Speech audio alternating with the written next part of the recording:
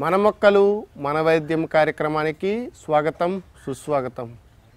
ఈరోజు మనం చెప్పుకోబోయేటువంటి మొక్క శ్రీకృష్ణ భగవానుడికి అత్యంత ఇష్టమైనటువంటి మొక్కలలో ఒక మొక్క కృష్ణ తులసి పేరు కలిగినటువంటి ఈ మొక్క గురించి ఈరోజు మనం తెలుసుకుందాము.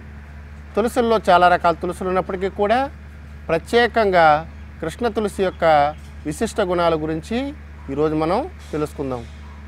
తులసి, సురస, సురభి, పవిత్ర అనేటువంటి సంస్కృత నామాలతో తులసిని మనం సంస్కృతంలో పిలుస్తూ ఉంటాము.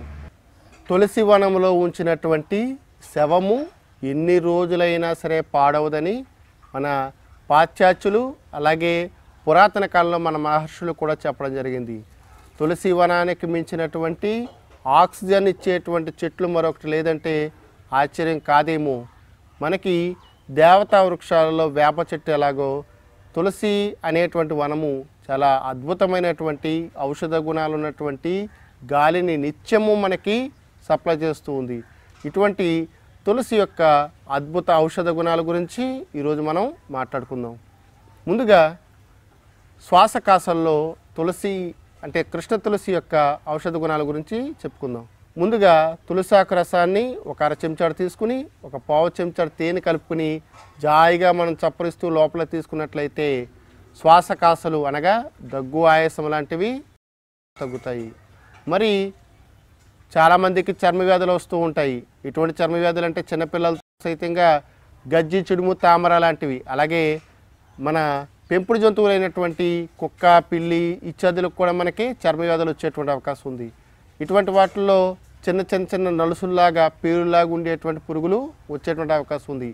అటువంటి వారు మన పెరట్లో ఉండేటువంటి తులసి ఆకు రసాన్ని శుభ్రంగా తీసుకుని అందులో కొద్దిగా ముద్దాత్ కర్పూరం కలుపుకొని పైన కనుక రాసినట్లయితే గజ్జి, చిడుము, తామర లాంటి చర్మ వ్యాధులు మనుషులకి జంతువులకు కూడా తగ్గుతాయి.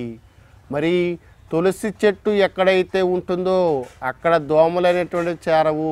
కాబట్టి ప్రతి ఇంట్లోనూ తులసి చెట్టు ఉన్నట్లయితే వాళ్ళ ఇంట్లో దోమలు ఉండేటువంటి అవకాశం లేదని మన ఆయుర్వేద శాస్త్రం చెబుతూ ఉంది. మరి తులసి చెట్టు యొక్క ఇంకొక ఉపయోగం తెలుసుకుందాం మనం. మీ అందరికీ తెలుసు, తులసి మాల ధరించటం వల్ల మానసిక ప్రశాంతత కలుగుతుంది. మరి మానసిక ప్రశాంతత ఎప్పుడైతే కలిగిందో మనం ఏ పనైనా చేయడానికి చాలా మంచి అవకాశం కలుగుతుంది. కాబట్టి తులసి మాల, తులసి యొక్క నామస్మరణ, తులసి తీర్థము చాలా పవిత్రమైనటువంటివి.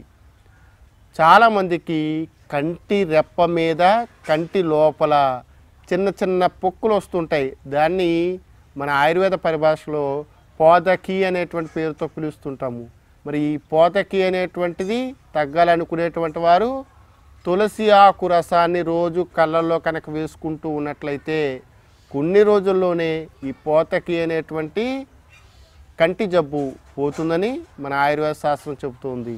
మరి చాలామందికి విపరీతమైనటువంటి పైల్స్ కంప్లైంట్, సరిగ్గా మోషన్ కాదు, అంతేకాకుండా సరిగ్గా జీర్ణం కానటువంటి పరిస్థితి ఉంటుంది.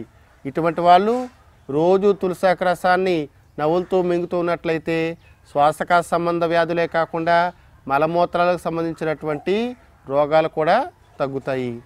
మరి మసూర్చిక, కలరా లాంటి వ్యాధుల్లో కూడా మనం తులసిని వాడుకున్నట్లయితే మంచి యాంటీబయాటిక్గా పనిచేస్తుంది. కాబట్టి తులసి యొక్క ఔషధ గుణాలు ఇన్నని ఎవరో చెప్పలేము. అంతేకాకుండా మన దెబ్బలు తగిలినప్పుడు దెబ్బల నుంచి రక్తం కారకుండా ఉండటానికి కూడా మనకి తులసాకు ఉపయోగపడుతుంది. సెప్టిక్ అవ్వకుండా చాలా అద్భుతంగా మనకి ఈ తులసాకు ఉపయోగపడుతుంది. తులసి యొక్క ఔషధ గుణాల గురించి ఇప్పుడు మనం మాట్లాడుకున్నాం కదా. మరొక ఎపిసోడ్లో మరో మొక్కతో మీ ముందు ఉంటాము. అంతవరకు సెలవు, నమస్కారం. ఈ వీడియో మీకు నచ్చినట్లయితే లైక్ ఆర్ షేర్ చేయండి. మరిన్ని ఆధ్యాత్మిక సనాతన కార్యక్రమాల కోసం మా ఛానల్ సబ్స్క్రైబ్ చేసుకోండి.